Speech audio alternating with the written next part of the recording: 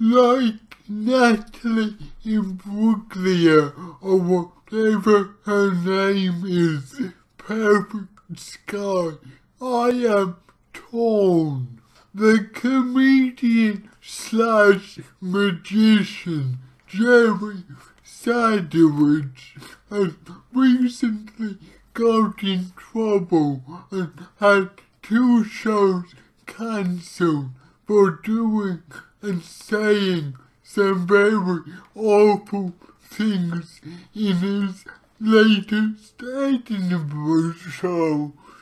Now, the trouble is, although I have never seen Jerry Sadowitz, I have heard some very good things about him and know he's an established comedian, and therefore I want to defend him by saying it's just an act. He doesn't mean this shit.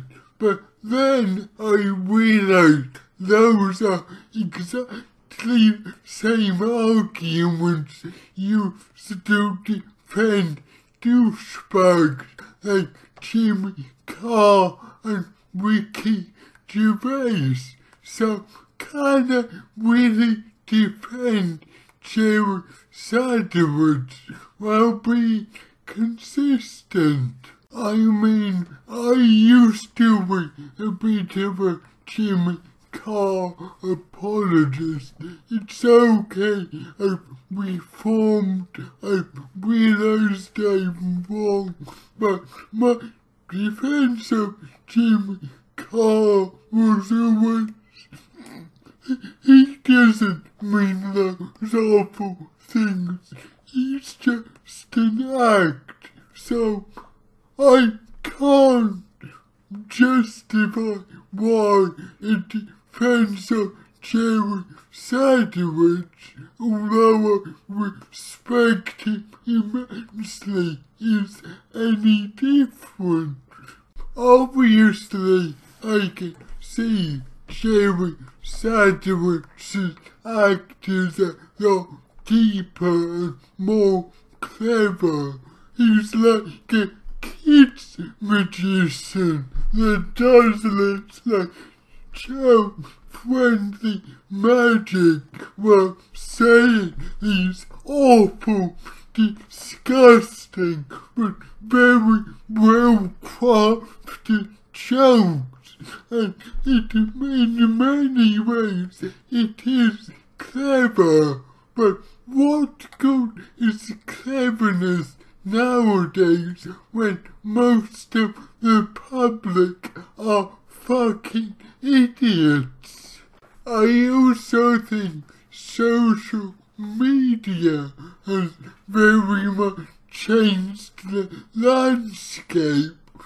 Back when Jerry Sadowitz was young, the only people that would see it, would have even heard Jerry's jokes, would be people in on the act, people who realise that he doesn't mean the awful things.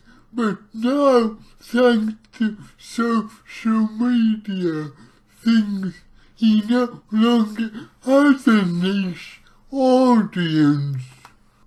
I've read he tries relentlessly to get every clip of him taken down YouTube, and I respect this as I realize he knows things can get taken out of context, but ultimately you can't hold back the tide these days, and if somebody wants to put something online, it ultimately will be online.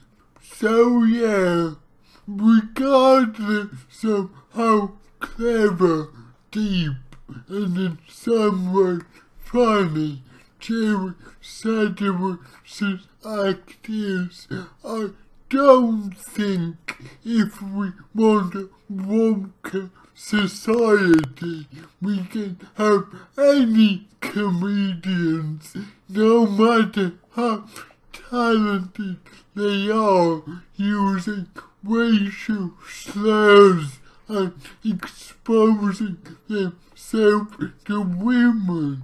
So sorry, although I said I think he's very funny, I can't really defend him and be consistent.